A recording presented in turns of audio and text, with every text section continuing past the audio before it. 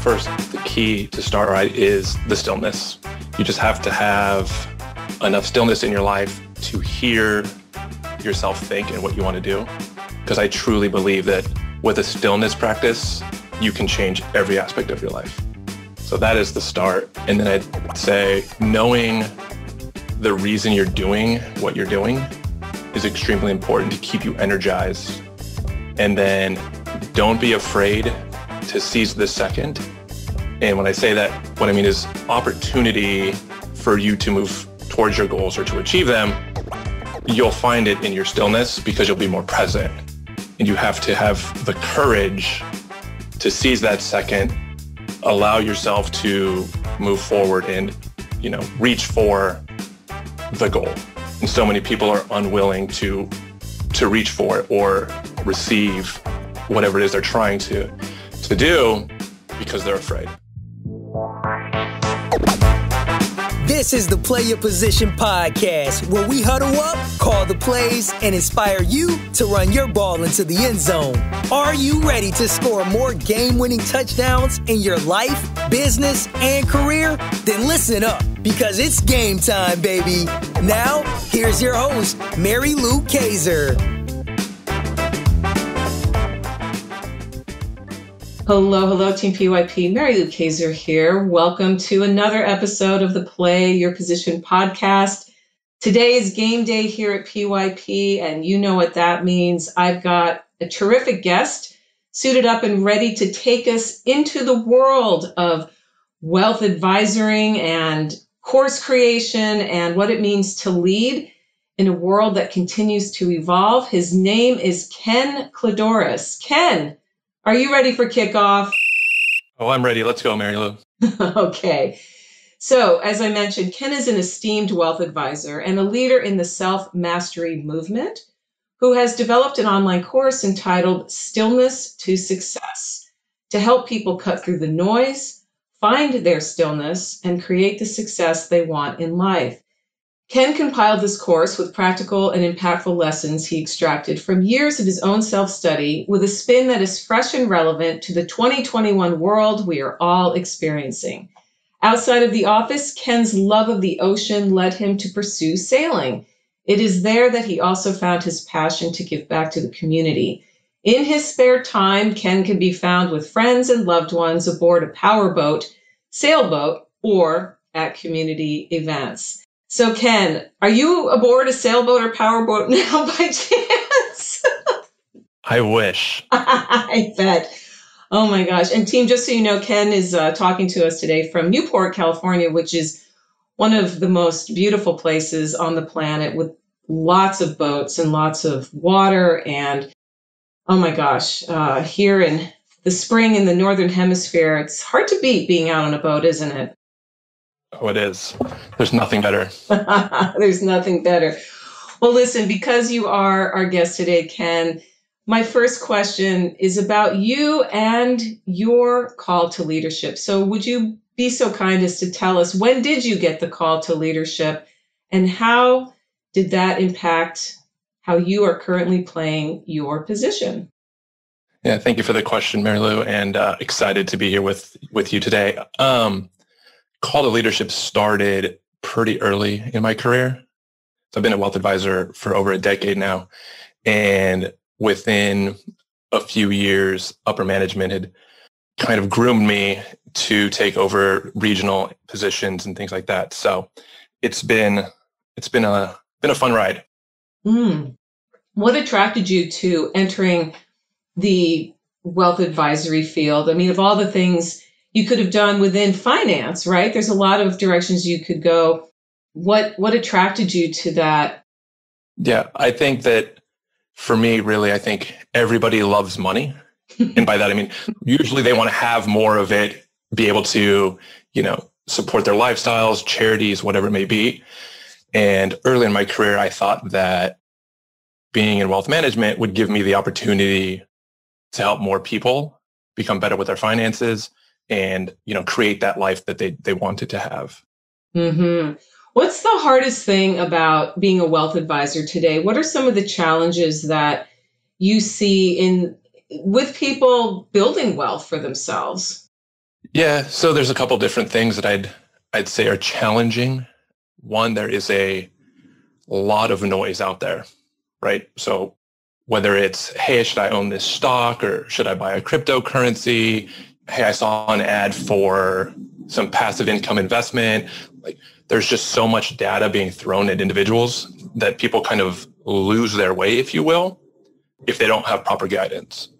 And then the worst is obviously when a client does something without telling you and then comes back and says, hey, that didn't work. And now our plan is way off track. So that is the toughest part. Okay. So you are in conversation with a lot of different people who sometimes take your advice and sometimes don't.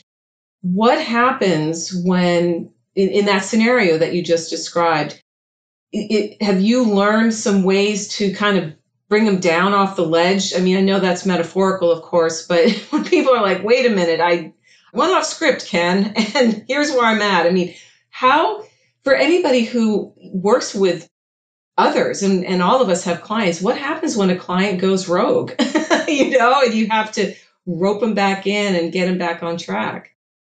Yeah, I think that would be very specific to the player, if you will, right? There's some that learn from the lessons and others that are going to repeat the same mistakes, if you will.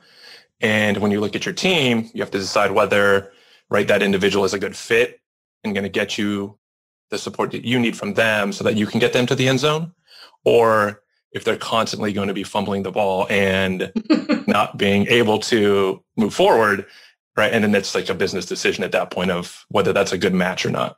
Mm-hmm. Mm-hmm. So you created this course, which has a very intriguing title, Stillness to Success.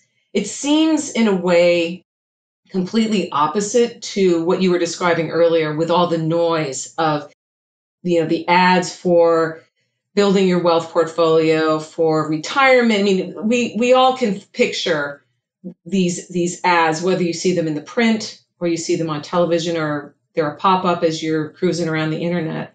What made you, outside of the noise, what is this course about, Ken, and how does it help people with having a great life that includes building their wealth?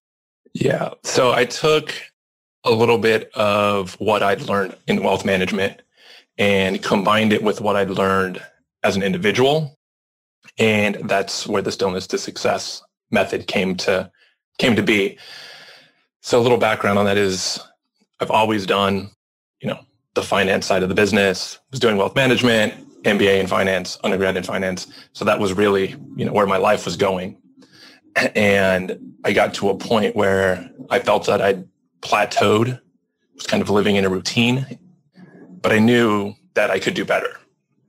And I feel like that happens to a lot of people I talk to and clients. We were having that conversation, and that led me to really find my stillness and meditation practice.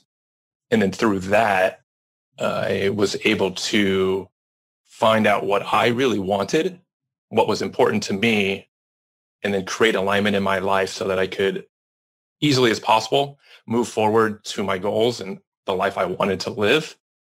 And so it was very interesting in most of my networking or client meetings, as we'd kind of had that discussion, because it shifted, everybody would be intrigued about how I could spend 5 days in silence, or just how much more energy I brought to the room, or my presence, and everybody mentioned it. And so that's kind of where I was like, oh, clearly people need this information. I'm going to combine a decade worth of wealth management with my stillness practice and help people create that alignment.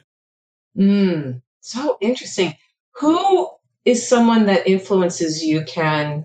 Who do you turn to, perhaps, that has guided you on your stillness journey? And do you have an author that you read, or do you work with a coach or mentor? What has that relationship been like for you?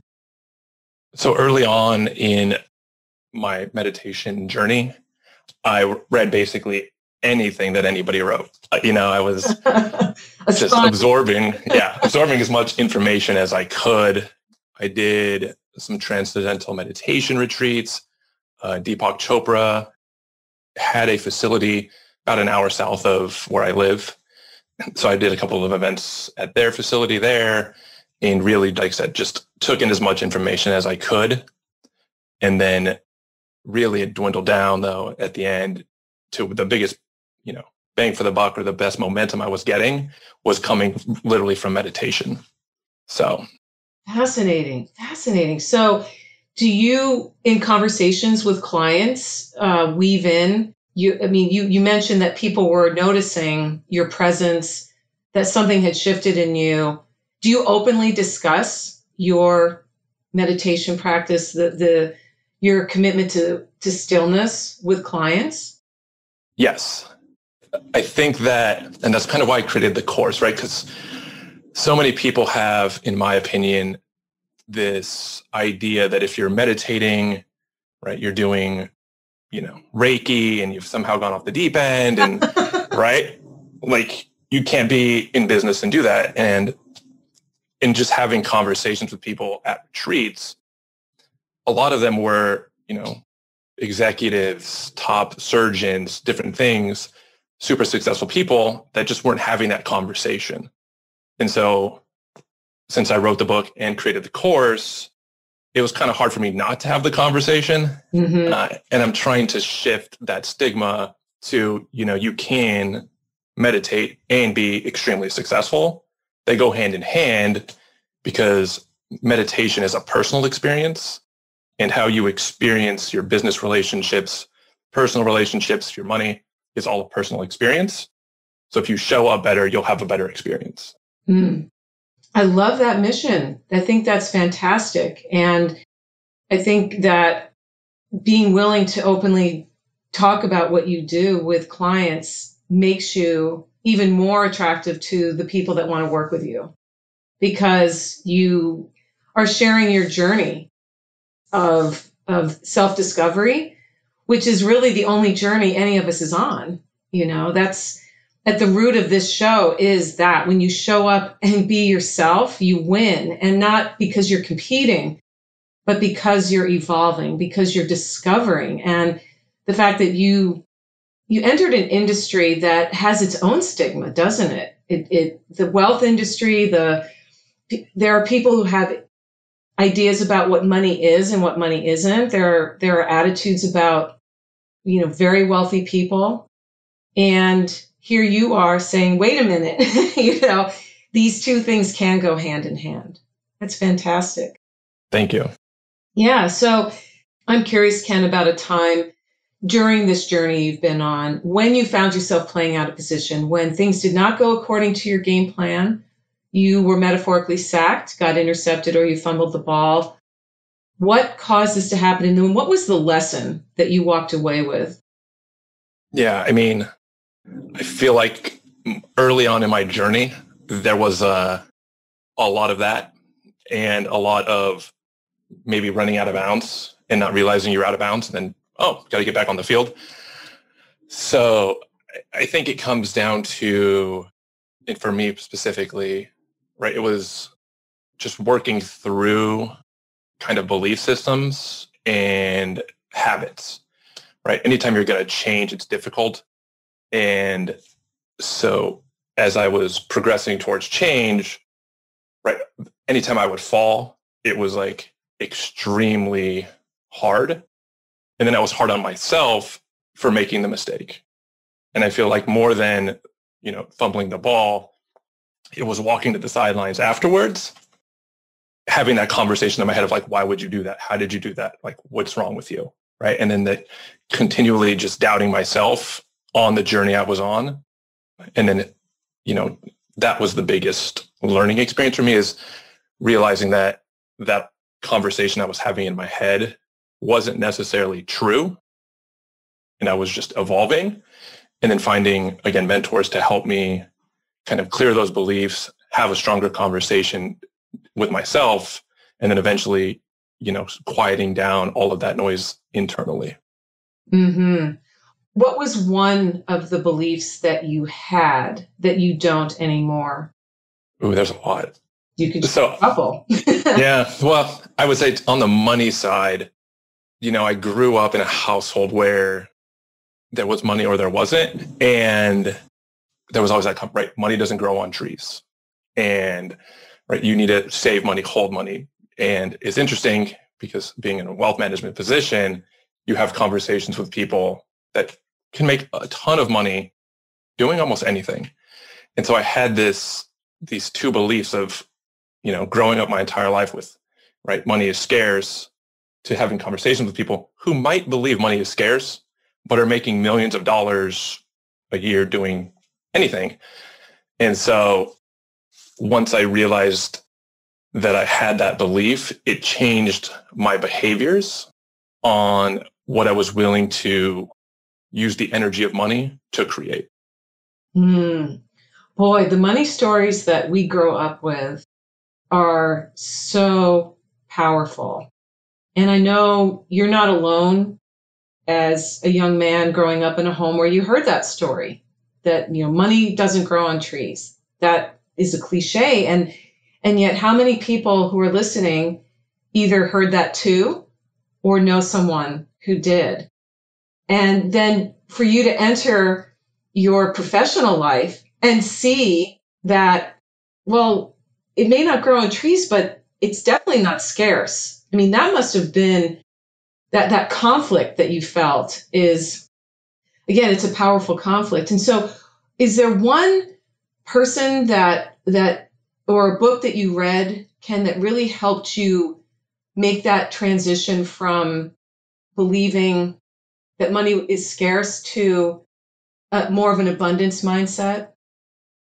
I can't think of like one exact moment.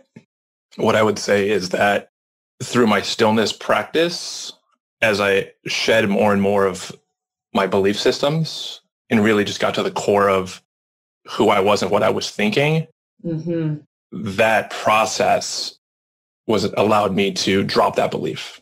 It really is a process.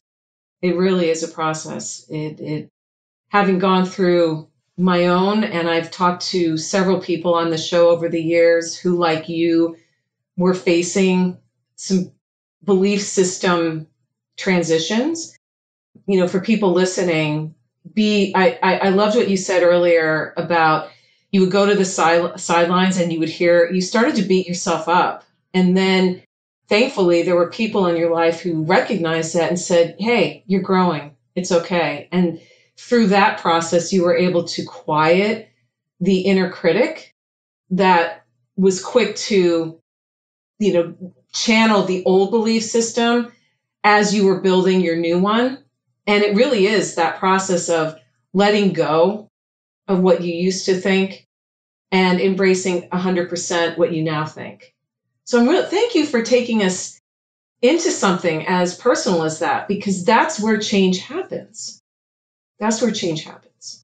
Right. That's where real change happens. And, that's why the course, like when I created it was like, it has to start with the stillness practice so people can start to experience, right, the quieting of that inner noise and really hearing their true thoughts as opposed to, right, all of the internal conflict that they have.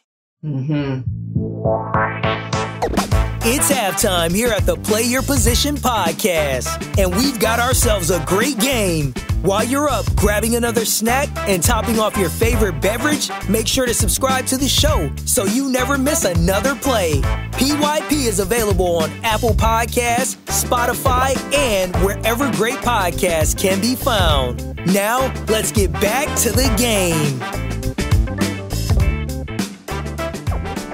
We live in a time where there is a lot of craziness going on.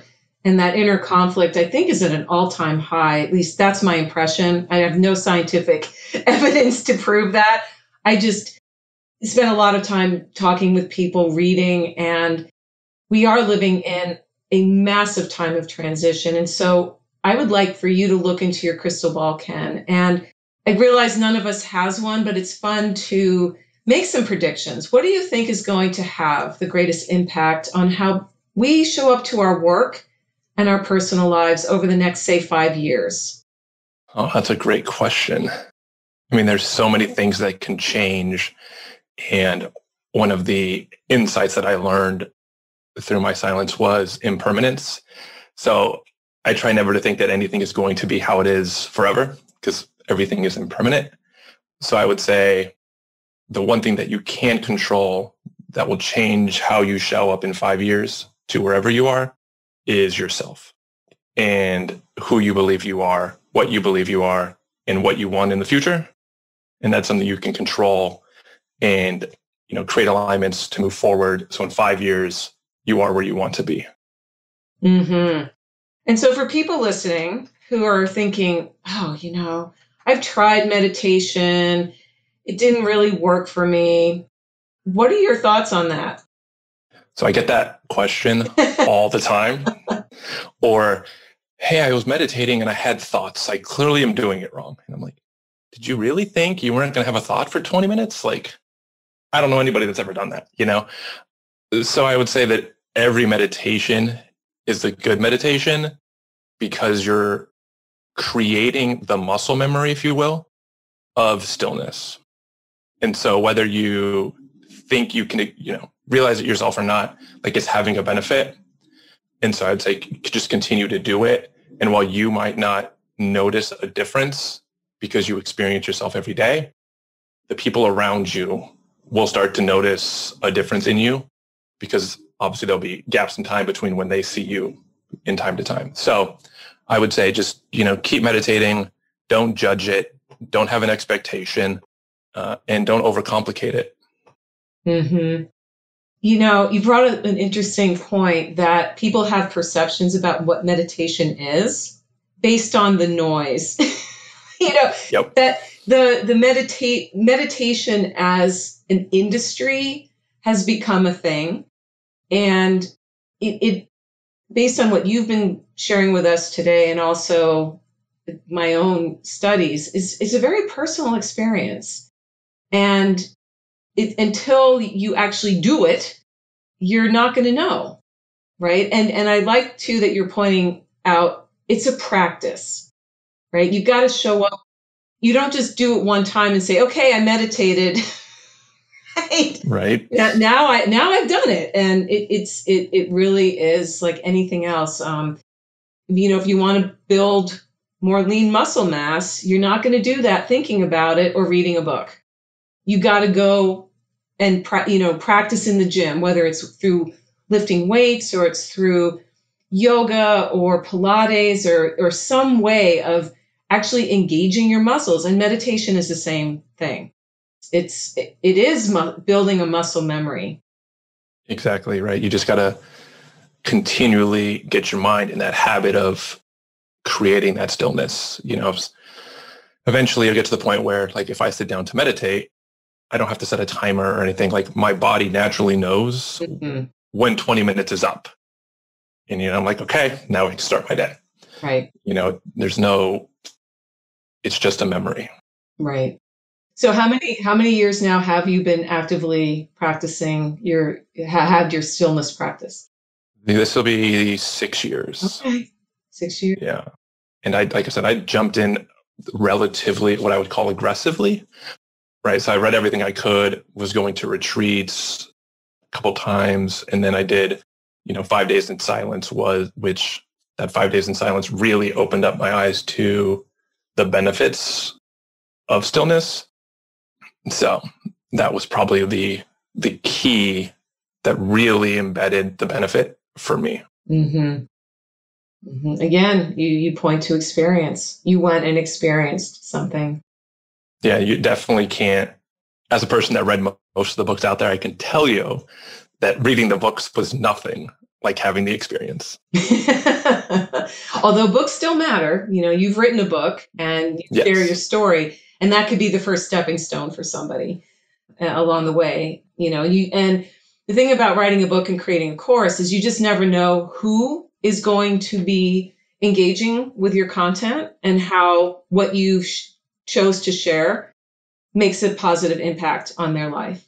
That's the beauty of it. That's the beauty of it. And I know we're going to get to where people can find your book and course in a minute. But first, Ken, I want to put you in the favorite part of the show, although I love all the show, but this is touchdown. This is when you get to be in the red zone. There are less than 30 seconds left on the clock. You are down by 4 points. It's third down, which means it's now or never. Tell us a story about a time when you metaphorically got that ball into the end zone for the game-winning touchdown. I would say going into the 5 days of silence. And why I say that is up to that point, right? Like when you get to the red zone, everything gets tighter. Everything is closer. The energy's there. And I remember walking into the retreat center to do the 5 days of silence. And all of a sudden it all became real, right? Not going to have a phone, not going to have TV, internet, no way of communicating with anybody. And you're like, all right, am I really ready to like cross this line and make it happen? And there was so much talk of, hey, you can't do this. You have a business to run. This is happening. Your family, like everything was against me. Like the defense was full on, like they were rushing. And, just being able to say, you know what, I'm going to do this, leap forward and actually complete that 5 days was probably, like I said, one of the most impactful guns. For me, maybe I won the Super Bowl with that move. So that's definitely it. And where did you do your retreat? For people who might be curious, where do these things happen? Yes, there's different groups that do them. I want to eventually host them because, again, it's kind of my Super Bowl moment. I think that there's so much benefit in doing prolonged silence. But I actually did mine in Pebble Beach. Oh. So right on the coast. Yeah. Yeah. I could picture you like crossing the line into the retreat center and being so aware of what you were about to do. It's something I have not done and have been curious about. I think I've had 2 other conversations on the show with people who have done a certain amount of time in silence. And aren't there different lengths of time? You did a 5-day, but can't you do up to 30 days? Is there even a 90-day one out there? I guess you could go as long as you wanted to. I guess you could. Yeah. I have friends that do like Sundays in silence or things like that. I've never gone longer than 5 days. But what I would say is I don't think that 1 day is long enough, because after a certain amount of time, your routines stop. So whether that's 5 days, 10, 7, whatever it may be. But I don't think that, see, when you say 30 or 90 days, now I'm like, okay, I've like quit my job, just closed my company. Like that's so much. And I don't know the extra benefit that you would get from it. Whereas 5 days, you can take a couple of days off before, after the weekend, get it done. You come back so refreshed. And so, yeah, I would say that for me, it was a good 5 days. I don't think I wouldn't want to do 30 at this point, because I don't think that I could get other people on that are business owners or entrepreneurs that are trying to grow and have more success in their life, mm-hmm. to commit 30 days to do nothing and just disengage.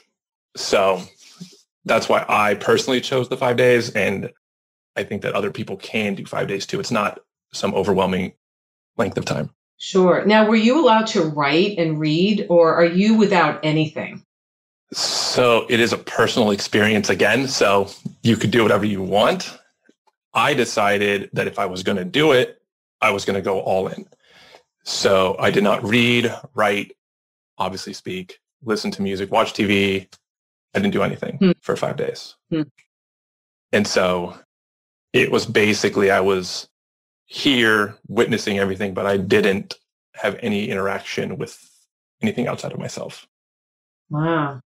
Well, it's an intriguing experience for sure. And team, you're hearing this now. I mean, if this is on your bucket list, or now that you've heard Ken talk about it, be sure to connect with him, and you're going to be able to do that here in a second. But before we get to that, Ken, could you share with us 1 to 3 key offensive strategies straight out of your leadership playbook about finding stillness, about the connection between building wealth and taking care of your own personal journey, whatever you feel would help listeners make some forward progress in their work and life? What could you share?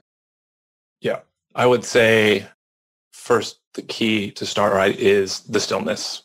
You just have to have enough stillness in your life to hear yourself think and what you want to do. Because I truly believe that with a stillness practice, you can change every aspect of your life. So that is the start. And then I'd say knowing the reason you're doing what you're doing is extremely important to keep you energized. And then don't be afraid to seize this second. And when I say that, what I mean is opportunity for you to move towards your goals or to achieve them. You'll find it in your stillness because you'll be more present. And you have to have the courage to seize that second, allow yourself to move forward and, reach for the goal. Mm-hmm. And so many people are unwilling to reach for it or receive whatever it is they're trying to do because they're afraid. So those are my 3 keys.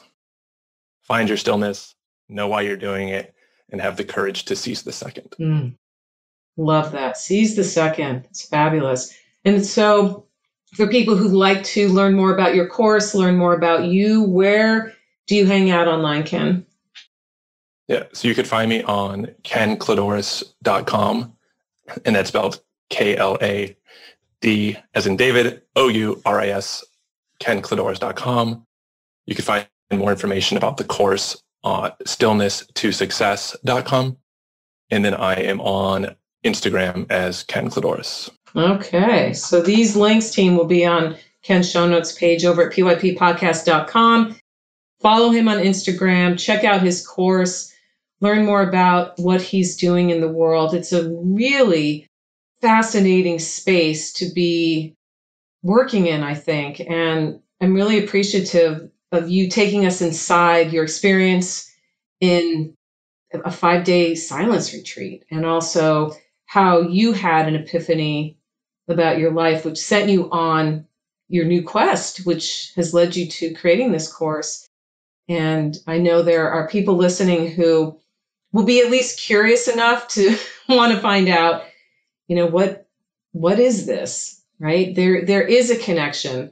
You're proving it. There's a connection between going deep inside yourself and figuring out your journey, and then living a successful life, whatever that looks like to you, right? And that can include lots and lots of money, or maybe just a little bit, just depends.